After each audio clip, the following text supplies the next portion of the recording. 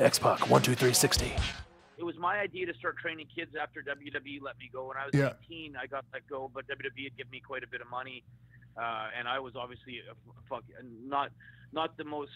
I'm a smart guy, but I didn't make the most intelligent decisions when I was in WWE. I was all by myself, and I was pretty scared. And but my talent was there, and I guess some of the people in Calgary had realized I'd lost a golden opportunity. But at that time, you can expand or do other things or recreate and try to, you know, put yourself in another spot to be successful. So instead of dwelling on, I was pretty bummed out and not feeling good and didn't want to wrestle anymore. And I thought I'd start training kids, and I trained a bunch of kids, say for 6 months, and they were so good, the kids, that we started doing the Stampede Wrestling shows for Bruce and Ross. And this guy was there filming for them, and he said, I'd rather film you guys and watch you guys than watch a bunch of these guys from the dungeon that are the shits and that are not very entertaining. I'm going to do a kid show. So he put up the money, raised $1.2 million publicly through a bunch of oil and gas investors, built a building for us, got the rings, the lights.